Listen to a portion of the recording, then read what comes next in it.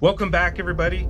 I am in the trailer. The business is open. It is full of good dog and cat toys and treats and all kinds of good stuff, but that's not why I'm here. I'm here to show you the power center. I have had a lot of people asking, how did you do it? What did you use to supply 110 volts, 12 volts DC?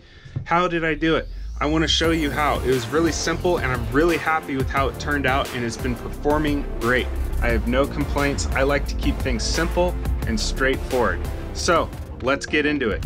All right, guys, let's take a look at the power center I built here. Remember, this trailer was just an empty cargo trailer.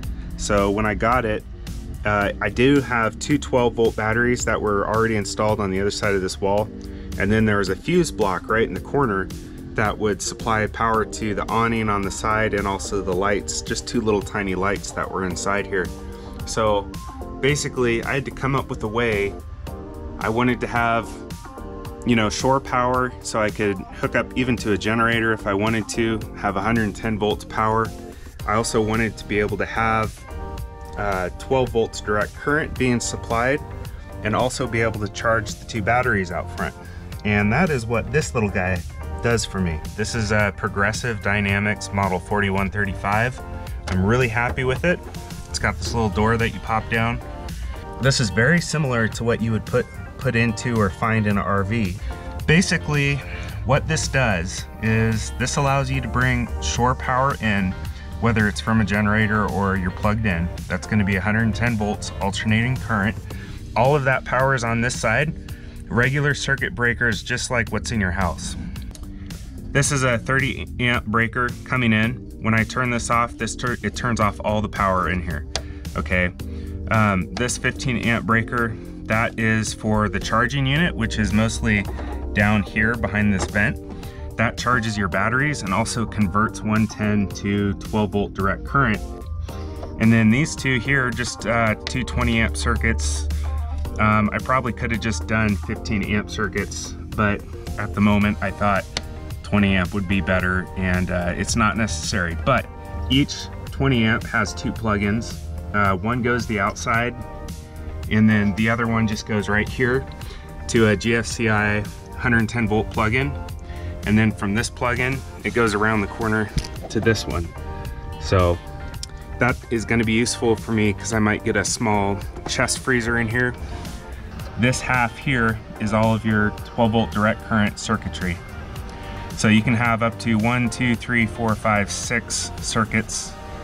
This is a main like battery fuse. If like somehow you reverse the polarity or something, this fuse would protect everything. I've got like one circuit for the awning, one for lights, you know, one for this little unit I have up here for charging your phone and stuff. I'll show you one for the radio. I'm using all 15 amps, but you'll see, and we can confirm it in the manual too, but these numbers here on the side, the first one you can go up to 30 amps, the others are all 20. So this is just a battery disconnect switch. It's on right now, so I can turn it off, and my lights, my 12 volt lights stay on because this converts 110 to 12 volts DC, which is pretty cool. And then if I turn the battery back on, it begins charging or making sure that it needs to trickle charge my batteries basically. So it's pretty cool. The only thing I can't do is convert 12 volts direct current into 110 volts alternating current. You would need the power inverter to do that.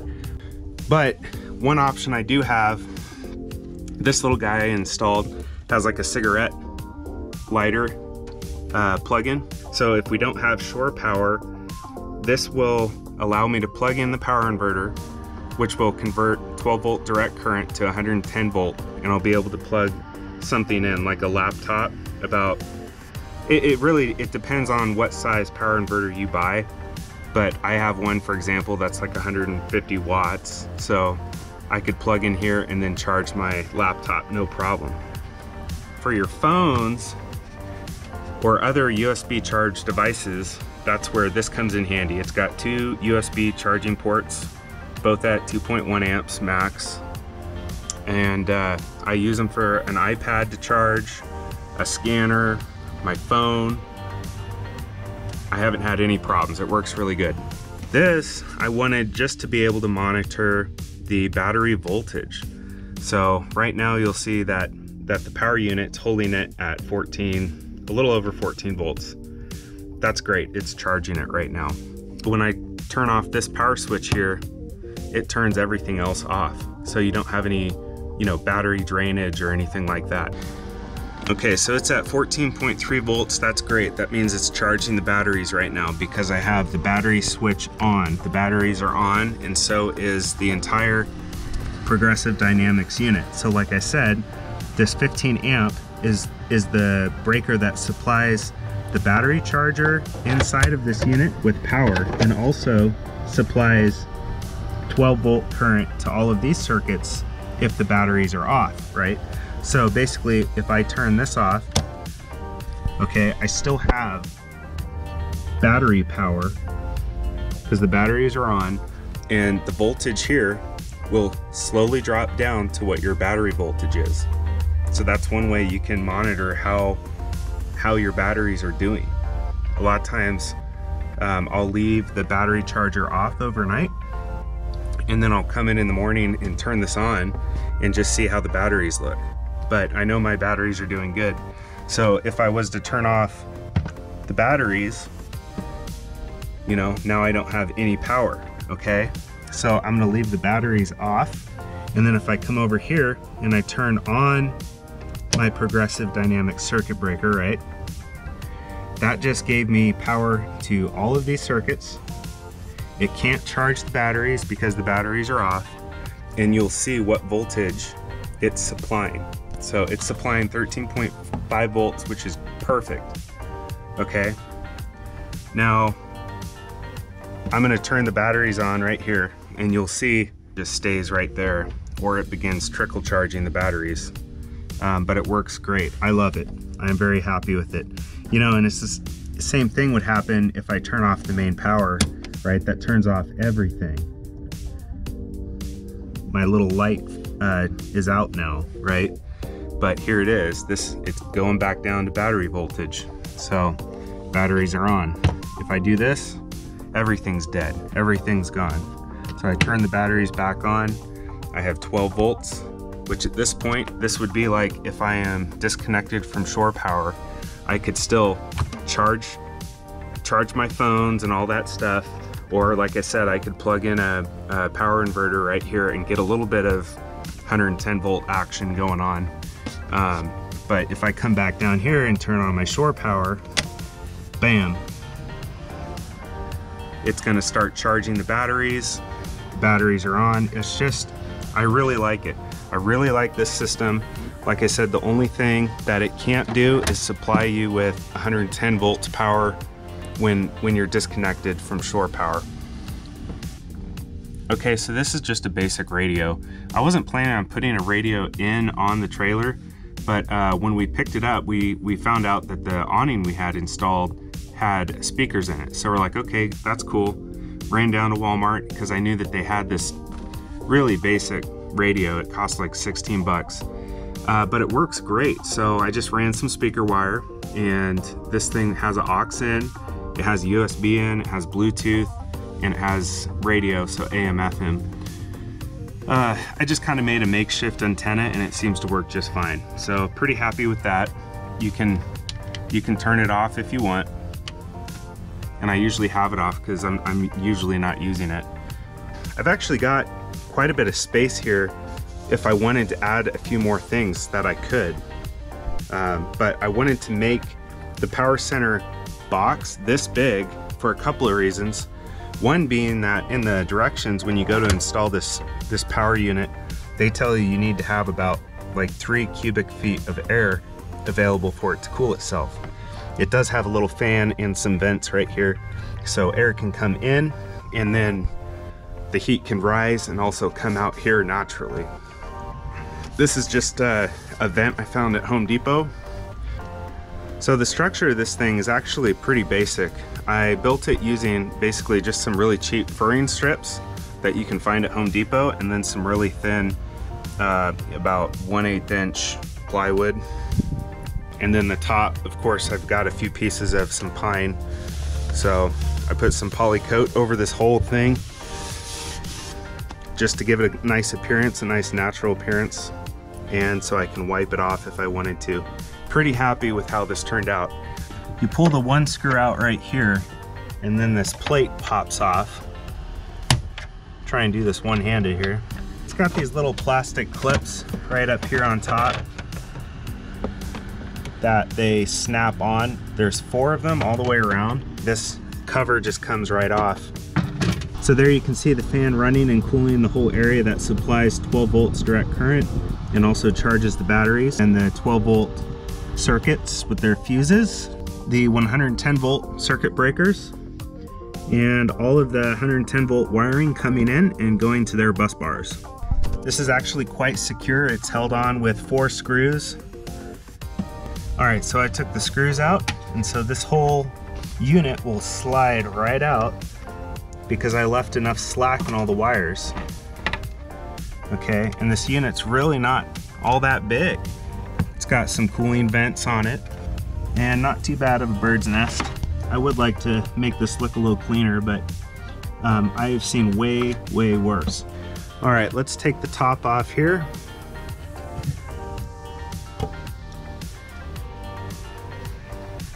You'll see the plywood is not very thick, about an 1/8 inch.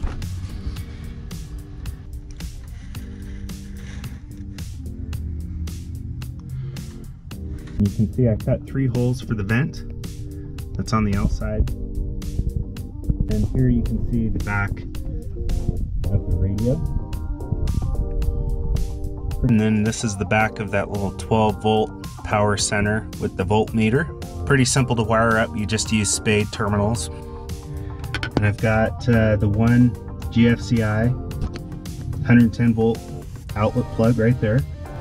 And that is gonna go over to the second plug in line. So it will also be GFCI protected. Here we are with the power unit out, and I've got a light on the inside. Okay. So this right here is power coming in from the outside. It's a 30 amp hookup, just like you'd see on an RV. And I've got, I believe, 6 gauge wire coming in. That's the black one. Okay, and that's gonna go right into my power unit here. And I have a ground wire, which is going to the ground bus bar right up there. That's the same ground for everything. Goes to the frame. And then all of these wires here are going to be the 12 volt circuits coming out of the unit. One of course being the battery coming in, and also the charging supply. Okay, and then you just hook these up. See this first one is a little bit thicker gauge than the rest. That's because this one is rated for 30 amps and the others are rated for only 20 amps. So right below my 20 amp plug-in, you'll see the main battery power disconnect switch right there. So those are both actually grounds, so when I turn the batteries on and off, it just cuts the battery off via the ground supply. Over there on the floor, I've got a couple of cables going out to the battery right here and right here. Okay, so let me talk about how I built this. First, come up with how big you want it, but basically first I made 2 panels, this being one panel here, okay, and then this being the second panel on the side. And you make these panels by using these strips of wood. I think they call them furring strips. Make yourself a frame, cut out a piece of plywood the same size, and staple the plywood, and even use glue if you want, to the frame. So now you have this panel. This is one panel, right? And then this is the second panel, okay? And I screwed it into this panel. Look at the top here. Okay, this is one panel, this is the other panel. How do you secure this to the wall? How do you secure this to the floor? I screwed some of the furring strips to the floor right behind the panel, and then same right here.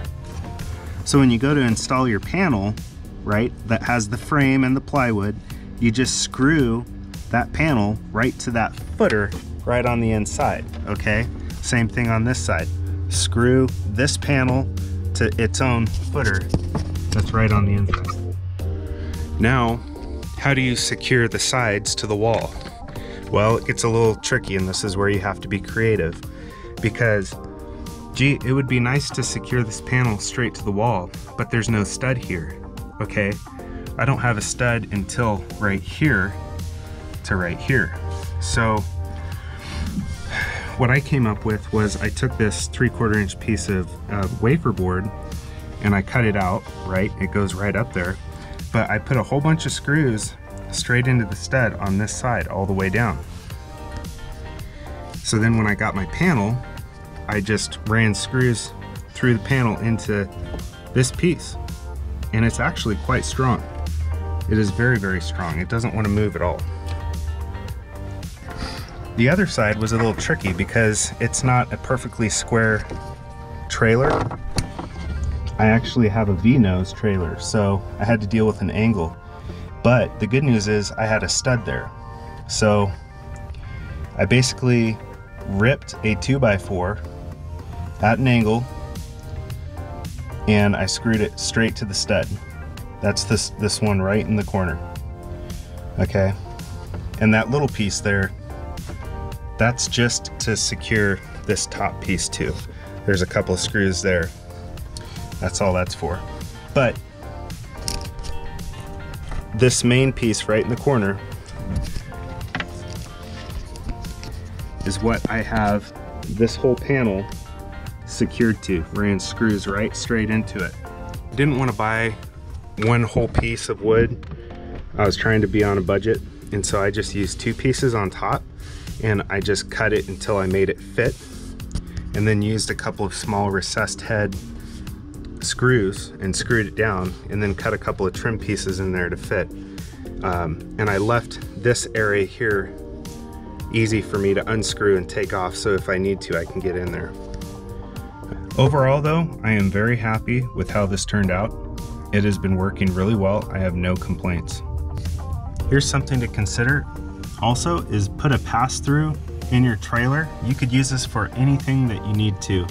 My main idea is that if during the summer it's hot and I want to have one of those portable air conditioners in here, I could vent the warm air vent hose right out this hole. I think it's big enough to help cool the inside.